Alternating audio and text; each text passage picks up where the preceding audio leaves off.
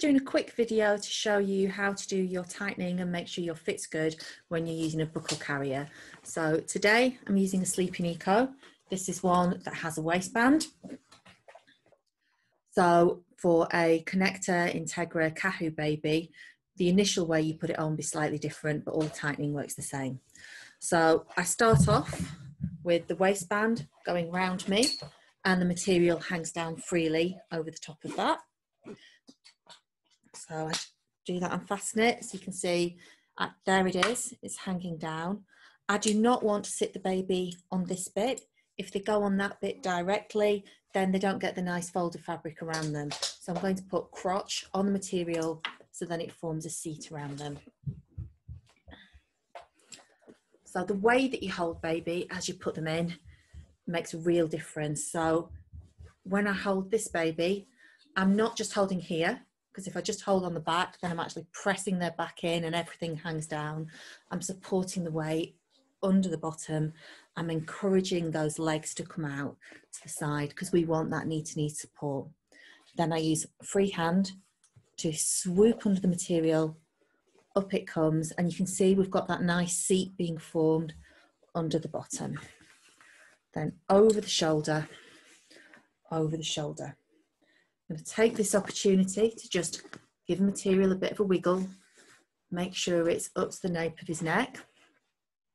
And then what I'm going to do is reach behind my back to get the far strap. I'm going to pull it down diagonally across and I'm going into the buckle.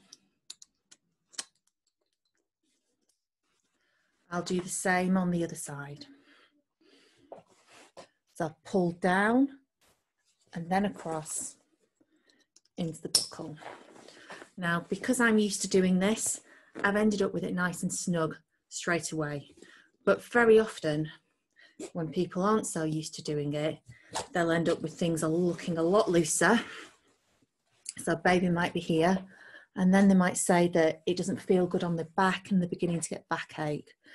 And the tightness of the sling can often be a real game changer for them. So when I'm changing the tightness, if I just get this now and pull, you can see the material's wanting to pull round baby's back, but the problem is actually here. So we would never just pull there. What I want to do is support baby's weight, so you're not fighting against gravity. Pass the material over, pass it over on the other side, and now you've got all this slack here. So when I pull, it takes the tightness where it needs to be. It's not putting pressure on the back. Same at the other side.